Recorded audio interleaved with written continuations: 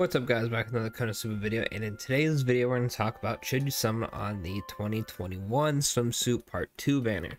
Now these units came out last year. This is Aqua, Wiz, and the 3-star Megami. I think this banner came out the other day and I just missed it somehow.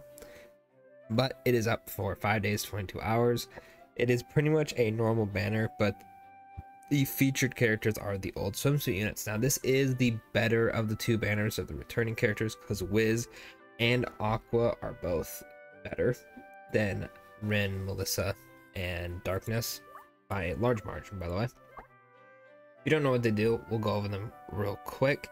So the Aqua, I like her a lot actually. She has a lightning, I tried to click on it, a lightning and light 6% attack bonus in her EX skill, 126 normal physical attack. Sorry if I sound weird, by the way, my sneezed a bunch right before I went to record, so you know, dealing with that. But anyway, a 105 lightning physical attack to all enemies and a minor recovery, then a 172 single target lightning physical and a moderate boost to super gauge. This is the Aqua I like to bring to stuff like dungeons and whatnot. Very nice unit. And the Wiz is the best Wiz sub. She has a 223 lightning single target, a 162 single target lightning magic, moderate reduction to their magic defense, and a small heal for her basic, and then 6% when using magic attacks. This is why it's the best Wiz sub. Now there's also a Megami, and she does bind and moderate boost to your magic attack, as well as having a 5% for dark and fire attacks. Now here's the thing, so the Wiz is really good for Wiz sub, of course, but Wiz is kind of on the default, unfortunately. Christmas Wiz is still really good, but she is seeing less and less use. She's going to go down as more, you know, stronger units with like Res Shred, or they do what she does, but they hit harder, all that kind of stuff. So keep that in mind if you do summon. The Aqua is still really nice, but legendary Aquas pretty much can make her not be seen at all. But this Aqua is still a nice character. I personally wouldn't summon on it unless you're really like a big Aqua or Wiz fan.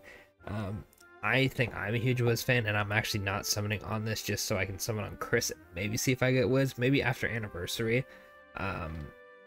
This banner's not going to be out, unfortunately, but I might throw a couple multis at Chris if I end up not getting her, but I'm not going to go crazy and chase this Wiz, because I think the next best Wiz that I remember off the top of my head that's like truly like, oh gosh, really good, is a backline Wiz. I think the New Year's one, because JP has this like trait thing. I'm not too sure how it works. I'm gonna have to look into it, because I've done a huge look into the JP content, because we haven't been getting anything crazy from it recently besides the secondary ults, but that's been so long ago. But pretty much I believe it gives you a trait skill of earth damage, so people run on it back to get that, but it's still not anything, you know, that you would need this Wiz for. So it's really up to you. If you like Wiz, you use her a lot, you know, there's this, but I personally would not recommend summoning. It's still like a normal banner, so the odds of you just not getting Wiz are still there. It's not guaranteed 4-star, all that.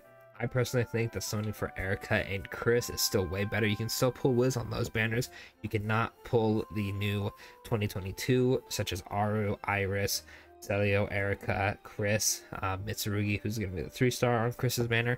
Can't pull them on this banner, so much better to spend your quartz on Chris and Erica. But of course, if you are free to play or don't have a ton of currency, definitely save for Anniversary. And that'll pretty much be it for the video. Let me know down below if you are summoning, what you got. Are you thinking about summoning? Are you still safe and strong for Chris or for Anniversary? And don't forget to like and subscribe for more Konosuba content, and I will catch y'all in the next video.